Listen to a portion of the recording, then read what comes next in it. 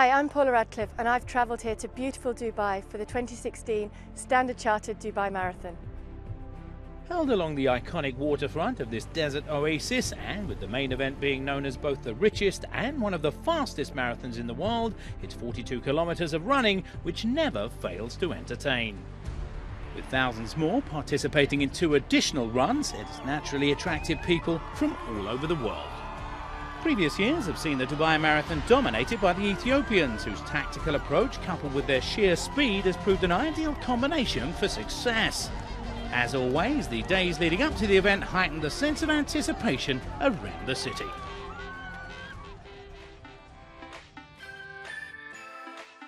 For the competitors and officials alike, the fact that the race grows in stature and popularity year on year is a testament to the organisation and drama that the event in Dubai offers.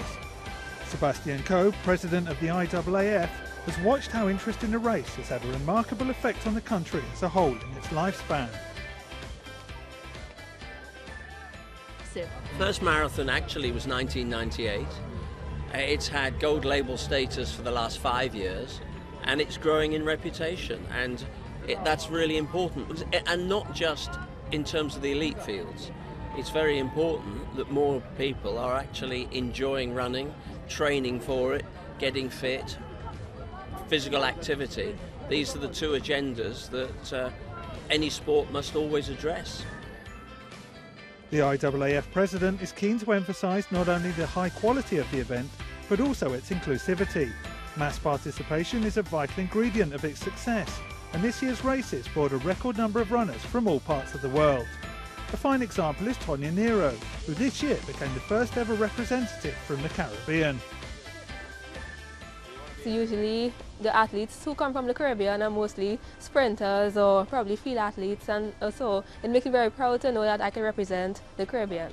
The appeal of the Dubai Marathon, when I looked at it and I saw the times, I saw how the athletes were doing very well, they were breaking their own records, and for me I wanted to do well also.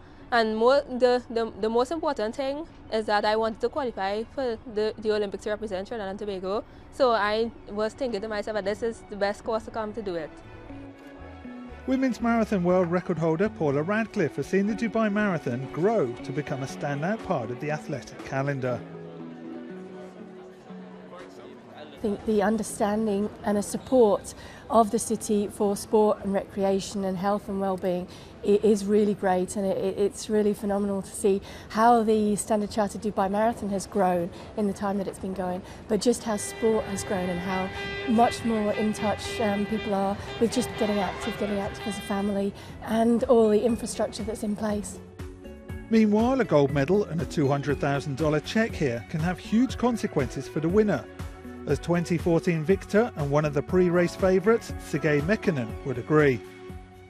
After I won the Dubai Marathon, my life changed completely. Before, for example, I used to have to travel everywhere in a taxi. Now I have my own car. I also have my own house, so it's given me the chance to help my family.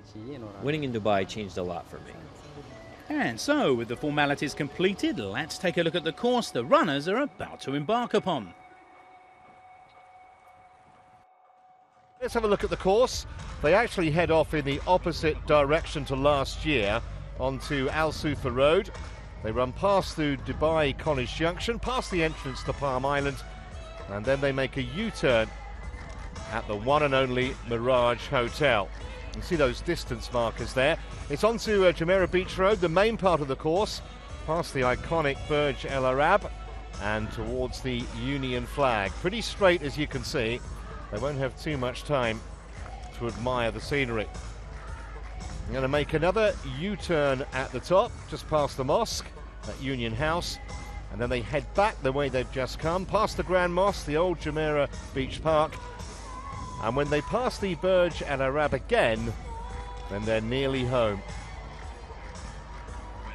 They'll make a left turn at the Madinat Jumeirah Junction, and then it's 500 metres to the finish, just before the Dubai Police Academy. As ever, a high-class starting lineup in Dubai, including 5 previous winners. In the men's race, we have Lemmy Bahanu defending his title against 2014 winner, teen sensation Sergei Mekkonen. On the women's side, meanwhile, Teufi Tsegay and Mulu Soboka look likely to lead the Ethiopian challenge.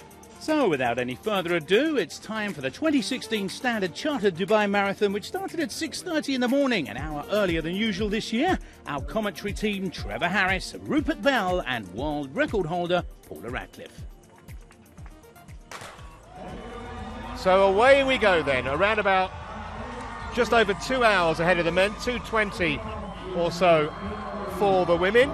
It'll take them a little while to sort themselves out, and there you see it. Around about 3,000 amateur runners in the marathon. We've also got a 10k run, we've got a 4k fun run, and when you add all the competitors together, it is the biggest mass participation sporting event in the Middle East, not just in the UAE, but in the Middle East. And it's firmly established now, this marathon, as one of the most eagerly awaited in the world, really.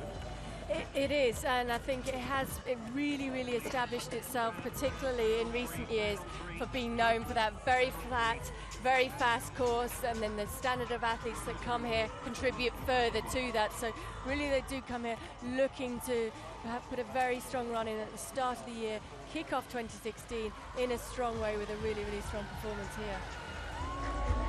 So we're actually just being joined here by IAAF President Sebastian Coe. What's your first impression? I mean, I know you were here last year, so weren't you? What's your first impression of this race? Because it's such an important sporting event here in the Middle East. Well, it's not just a major sporting event in the Middle East. It actually sort of kicks off the season, doesn't it? And, you know, this is a race that's grown in reputation dramatically in the last few years. I think it's, some of the stats guys were telling me that from 4 to 17, it's some of the fastest times ever set anywhere in the world in a marathon. But only Kenyans and Ethiopians have ever won the men's races since we started in 2000. 7 Kenyans, 9 Ethiopians. And in the women, as we watch them, an Ethiopian woman's won for the past 9 years. We actually had Russians winning the first 4 editions, but much smaller fields then. And since the race has kind of gone up and up and up in standing, the Africans have taken over pretty much. So just coming up to the hour mark in the men's race, and after another word from Paula, it'll be Rupert Bell. Yeah, we'll wait for the 5 kilometre split to come up there, but certainly still around and about that world record pace of Dennis Kimetto in Berlin in 2014. So the race well on. It remains to be seen whether they can increase the pace over the second half of this race in the way that Kimetto did, but certainly the groundwork has been laid down for a very fast race so far. Well, they're on course for the course record anyway, which Olympic years seems to be what they like to do here, for obvious reasons, because it sits perfectly in the calendar for Rio at the end of the year, and the Ethiopians have definitely turned up here to give their selectors a nudge, and this has been a blistering start. There is not a breath of wind here. You see the guys looking across at each other and maybe just starting to wonder how much further these pacemakers are able to go into the race. They will have agreed to, probably some of them, to get to halfway, hopefully some beyond that to go to maybe 25k or 32 kilometre mark if they can. Well, the shot there of Burj Khalifa, this wonderful, well, the tallest building in Dubai. Maybe it's still the tallest building in the world. I think it's all about the antenna at the top. That's what it comes down to. Tom Cruise likes to dangle outside of it when he's making Mission Impossible films. So a shot, and it really is spectacular. And they've got this wonderful light display at night, which is almost like a cascading light. And it's so spectacular for the people who come here to watch the nightly light show and fireworks display in front of the Burj Khalifa. They're part of the Ethiopian support, which is getting louder. With one of the world's most famous landmarks behind them, we take a break from the race to meet last year's winner, Lemmy Berhanu. The magnificent Burj Khalifa is a site that Lemmy Berhanu is particularly fond of, bringing back as it does memories of his stunning victory here last year. The 21-year-old took the running world by storm as he crossed the finish line last year in 2:05:28. For me, the Dubai Marathon is such a huge thing, a massive event. I was so happy when I won. I knew it would be a very fast race, but I wasn't expecting to win it. When I did win, it was an amazing feeling for me. Perhaps what made Behanu's victory so impressive was that he was such a novice at this level, competing against some of the greats in the sport. Even he couldn't have predicted just what a life-changing moment winning the Dubai Marathon would turn out to be. In many ways, I am like many other athletes who win the Dubai Marathon. It really has made a huge difference to my life. Like the others, it meant that I had a chance to buy many things, so it has changed my life a lot. That win in Dubai would kick off a successful year for Behanu, which continued with a victory at the Warsaw Marathon in April. He realises that his success has made him a fearsome opponent, and going into this year's Dubai Marathon, he's aware of the pressures involved in being the reigning champion. I know there is pressure, but I have trained really hard, and my preparation has been really good, because I'm aware that the race is always very fast. I have huge respect for all the other athletes. All I can do is come well prepared and do my best to win the race. The Dubai Marathon is the start of what promises to be a huge year for Behanu. He'll be keen to repeat his success here from 2015, while further ahead on the horizon, another huge challenge awaits as he bids to make the Ethiopian Olympic team. According to the Ethiopian Athletics Federation rules, you cannot qualify for the Olympics only by winning this marathon. However, it would be a big help for my hopes to qualify if I were to win another marathon here. So I will try my hardest to win this race, and hopefully I will get in the Olympic team. For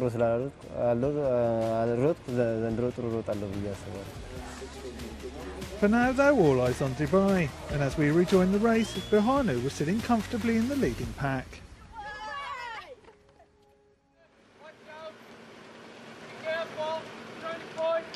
You marathon runners know every stride and every second, and they will be aware. Their clock in their head is telling them, "I'm going to go for this." They're not. They know they're on the verge of something special here. One or two of them will be thinking, "I am feeling on the top position." One more turn in front of them, and that's not far from the finish. But now they come back down the Jumeirah Beach Road. They've made the turn. There's the split through 26 kilometers, 1:15:45, 17 seconds ahead of world record pace that was set in Berlin in 2014. And Washun, I have to say, he's the surprise package at the moment, but he too looks as if he's just maybe the one who's going to struggle as they go through the 30k mark, and we're still on course. There is no let up. It is 1:27:21. That's 16 seconds. This is sharp. This is very sharp, and now absolutely the questions are getting asked by the pace and by the racers in there trying to make their mark, but they will be well aware now that they've gone through that 30-kilometer mark. Ahead of Kimeto's pace, he did run very, very fast from 30 to 35 kilometers in Berlin, and we'll see whether they're able to match that and to stay ahead of that pace here. But certainly they've given themselves a very good chance, and behind that, Abera and Ayala not totally out of this yet, and may be able to rally a little bit and rejoin this lead group of four. I'm not sure how surprised we should be that the race is as quick as it is. You go back to 2012, we had 4 men running sub 2 hour 5 minute times, and Abshera, who won that year, 2:04:23, which is still the course record. That was the 4th quickest ever at the time. That was actually on his marathon debut, unbelievably. So there was a history of quick times, maybe not quite as quick as we've seen here, but can they maintain it for another half an hour or so? You now see the leading women group probably coming up to around about the 30k marker. Yeah, Sege right in the middle of your shot. She's been there or thereabouts right from the start. And if you're having to take a little guess from here, I think I would go with her, because her course form, much as we were saying with the men, she loves racing here too. All of these guys will have gone through bad patches. I mean, within any marathon, no matter how good a day you're going. Dennis Kimetto, when he ran the world record, would still have gone through rough patches within that race, and what really you have to focus on is how you've got through those rough patches in training and knowing that you will come through it and you will start to feel stronger. I think we can safely say the world record's not going to go today. I don't think they are going to be able to get back to that today. I think the course record still could come under threat, but they are starting to slip more and more outside of that world record pace as they hit into this vital closing 10 kilometres of the race, but also the section that Dennis Kimetto was able to really raise his splits in Berlin, and they're not able to do that, maybe because they did start off a little bit too quickly to be able to attack that here. Them are right there looking extremely relaxed.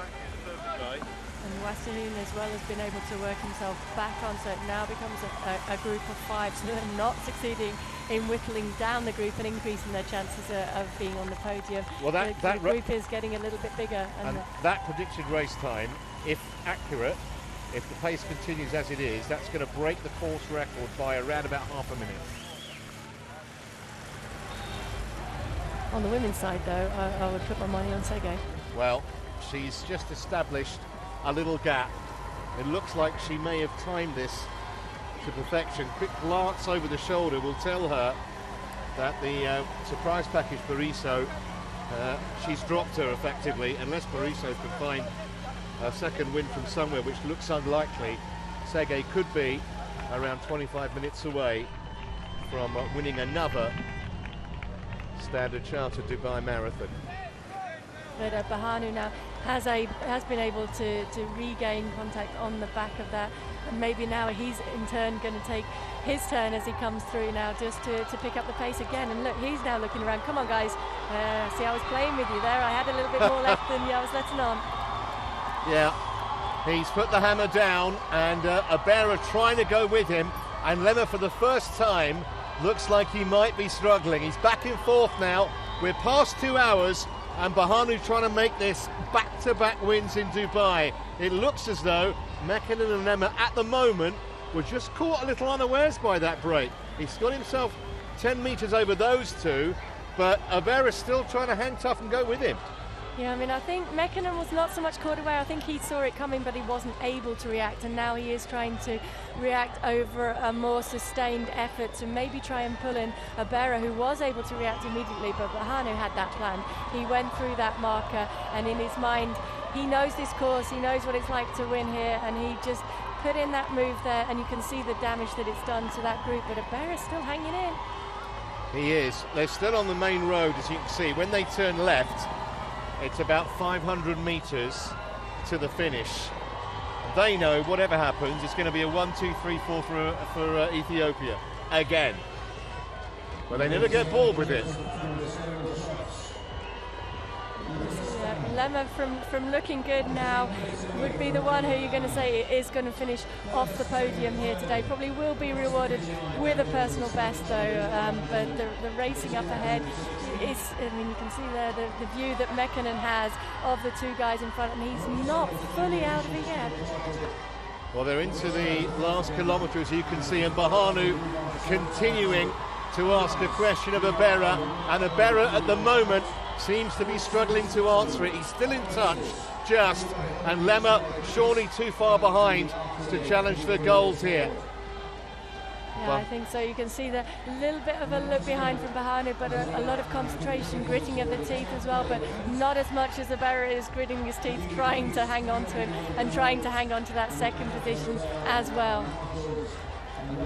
Another look behind from Bahanu, just to see exactly where Abera is. He has to maintain this, so look at the watch. You really don't need to do that, mate. Just keep looking ahead. You want to be looking at the finish. It really does not matter right now in terms of trying to win this race what is on your watch, and it is a sign of weakness for me.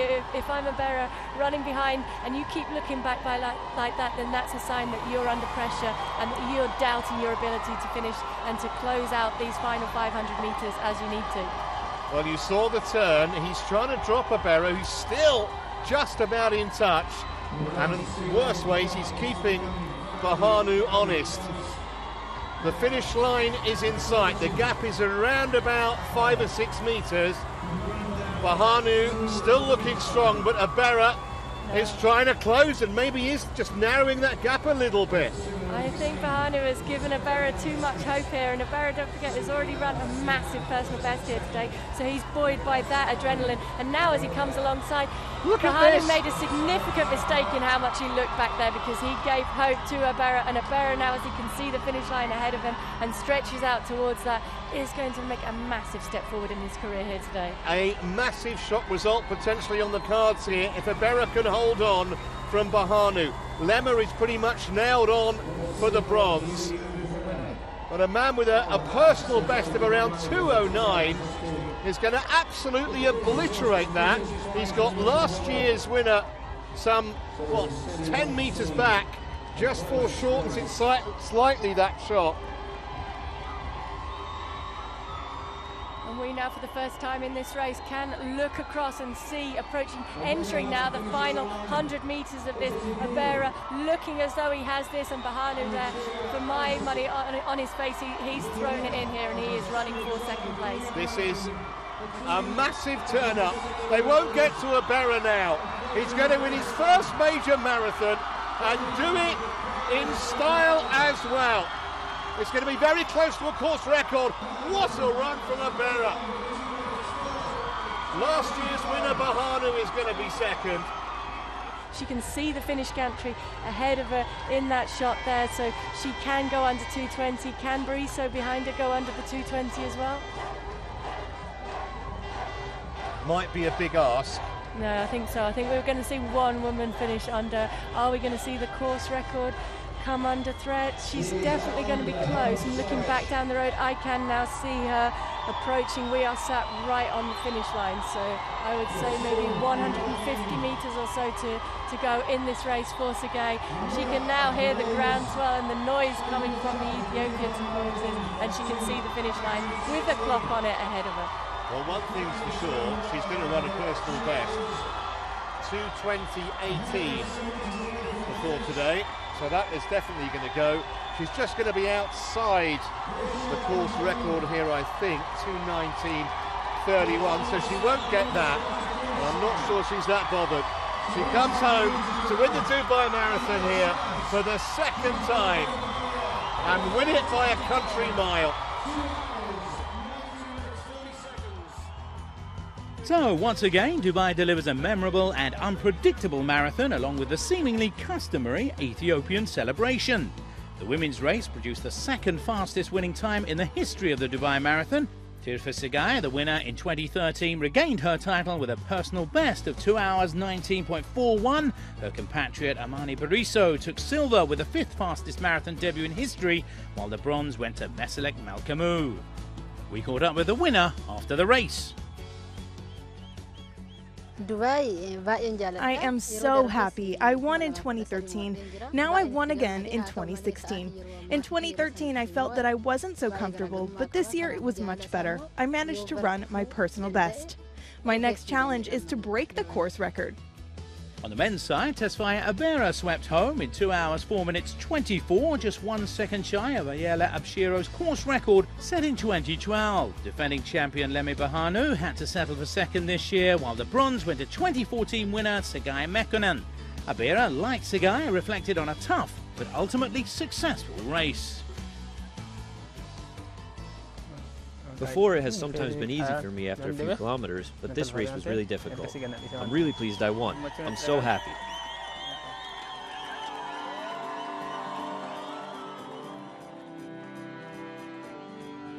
The Dubai Marathon is about more than just the elite runners, though. Together with the main race, the 10-kilometre road race and the 4-kilometre fun run drew over 30,000 runners to Dubai, making it easily the largest mass participation event in the region. And the colour, the noise and the general celebratory feeling all combine to make it such a special event on the running calendar.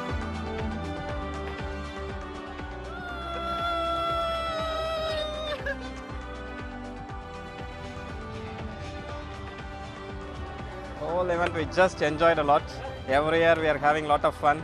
I love the Dubai Marathon because it's great and it gets everyone involved and it keeps everyone fit, and I can't wait to be back next year. You will dance, you will sing, you feel great. That is sport for everybody.